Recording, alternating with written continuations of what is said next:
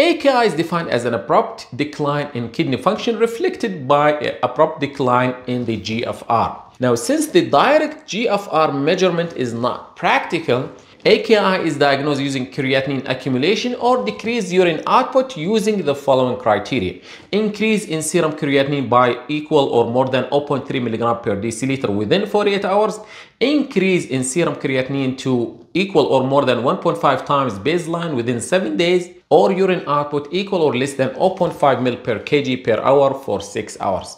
I have 3 comments on this definition. First, trend over times matter. AKI is diagnosed based on serial changes, not a single isolated value. Always compare current kidney function to previous results. If prior values are unavailable and the patient presents with abnormal kidney function, assume it's AKI until proven otherwise. Second comment, BUN is not included in this definition. Serum creatinine is the preferred marker as it more accurately reflects GFR. BUN levels can be influenced by protein intake, catabolism, GI bleeding, or liver dysfunction, making them less specific for AKI. And the third comment, that there is no creatinine cutoff in the definition. That means a normal BUN in creatinine does not necessarily mean normal kidney function, while an abnormal BUN in creatinine may indicate chronic kidney disease rather than acute kidney injury.